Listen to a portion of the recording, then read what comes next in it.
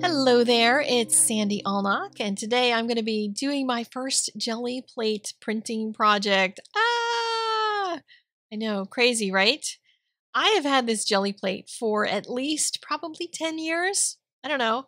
I've used it, apparently, because it's dirty, but the jelly plate seems to be okay. It was wrapped in its wrapping and stuff, so it seems to be fine. So I'm going to go ahead and try it and see how it works. I did have to get a new brayer, and I got this one that is a hard rubber brayer. I don't know if there's a difference between brayers, but I will find out in coming months because I'm going to be experimenting with some fun stuff in the future. I did decide to use this Hanamulla bamboo paper. It's terrible for every other thing that I've tried it for. I have not enjoyed watercolor on it. I don't really like pen and ink on it all that much. So let's see if printing on it is going to get rid of the package because I just want to use it up. And I started by trying to make some cards that were inspired by one of my holiday inspiration cards. I forgot to show it in this section of the video. You'll see it in just a moment. But the card has a background that was done with a jelly plate, which is what inspired me to get this out. And she had some colors in it that I really loved. And I wanted to see if I could mimic that kind of a look. And it didn't succeed, I'll tell you, in this first try. So I just decided I would mix the colors myself using white with the blue and the green that I had, because I don't have very many colors. I just don't own many. And figured I'd just put some color on here and see what happens. Why not? I have no idea how much paint to put on. Am I doing too much? Am I doing not enough? I have no clue in the world. So yeah, just going to try it and see. I decided not to go look up a bunch of YouTube videos on how to do it because that only teaches me how it's already been done. It doesn't teach me anything new and different. So I love playing with mediums before I know what I'm doing because sometimes I'll come up with something completely new without any preconceived notions. So I put my color down and pressed my paper on it. Again, I don't know how hard you're supposed to press. No idea. But there you go. My first background. Woohoo! However, it didn't even come close to matching the color I was trying for. But I had extra color left on my brayer. So I decided to try it. The print that was on there first on that paper was trying to get off any excess from the jelly plate, but that didn't do much. So brayered on some more color.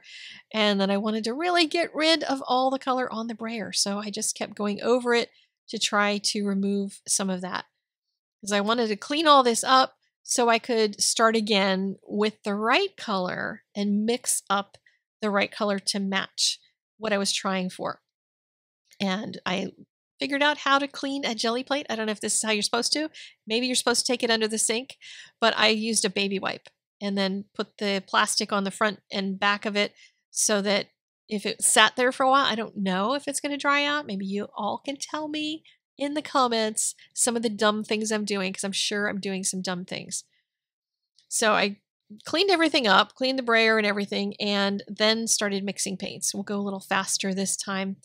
And in order to mix that blue, I was going to need something different because it's a much cooler blue. It has some red in it.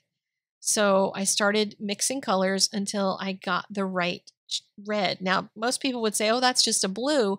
But look at how much pink I have to put into that to make it match what's on the card.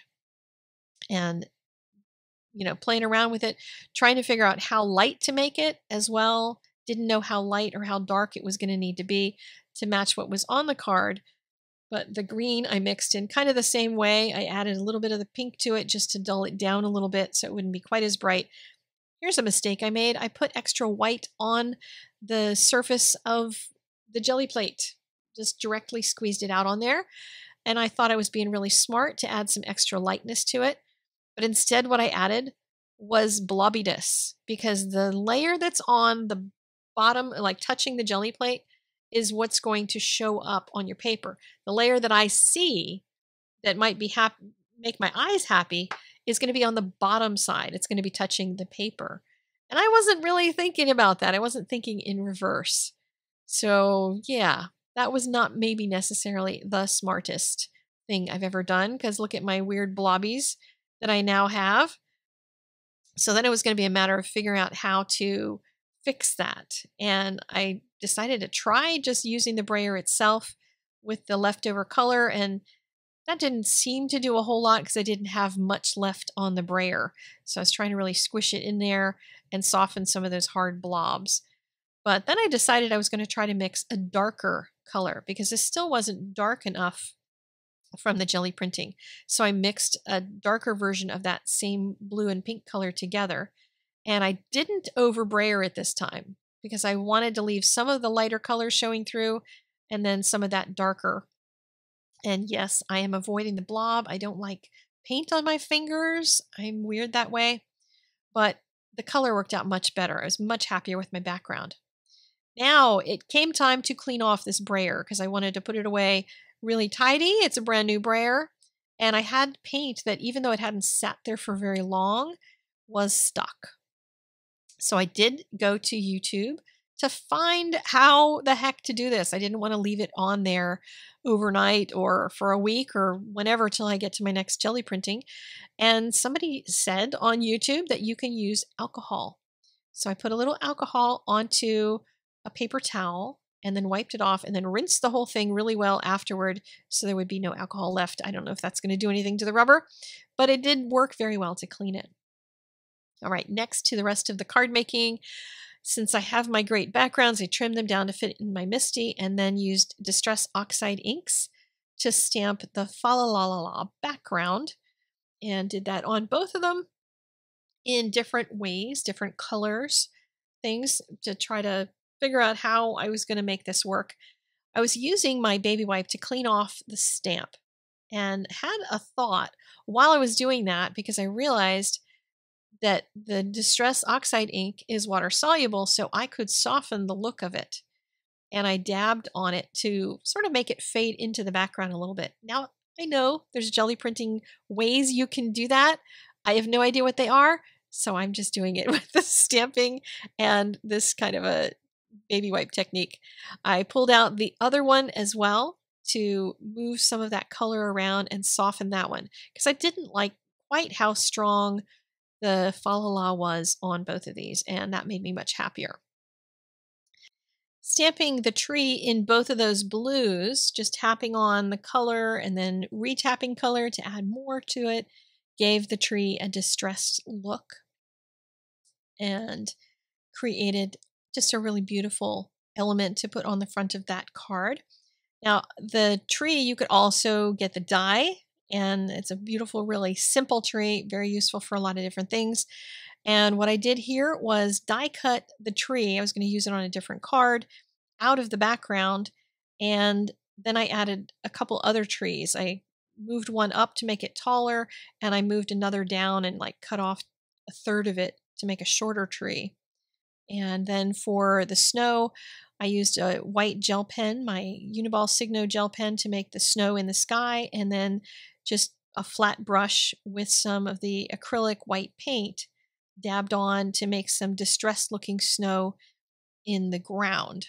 And that kind of matched the whole jelly plate look and worked pretty well.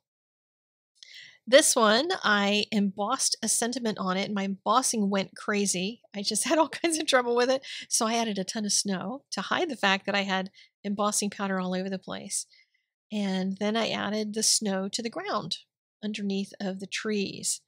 And those trees, of course, are die cut from scraps of one of the other pieces, so it's good to be able to use those pieces and intermix them. And this one I had some design issues with, because the way that I stamped that tree and then put the sentiment where I did, I wanted the sentiment to relate to the tree, but then I had this big space left over on the left side. And I needed to find a way to balance the card better because this was just not working for me. I'm really big on my design elements on my cards, and the snow helped. I do like things that are off center, so I like the off center focus, but I needed some other, I don't know, something else on the left-hand side to make this work better.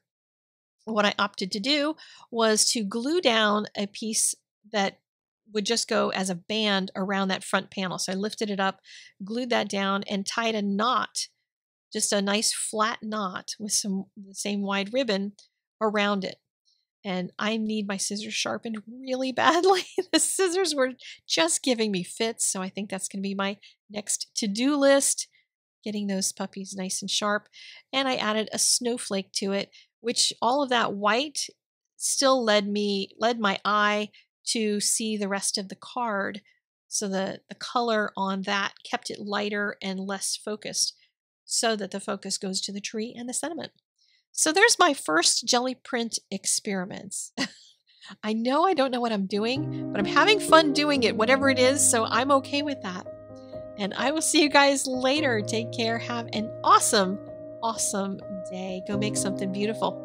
See ya.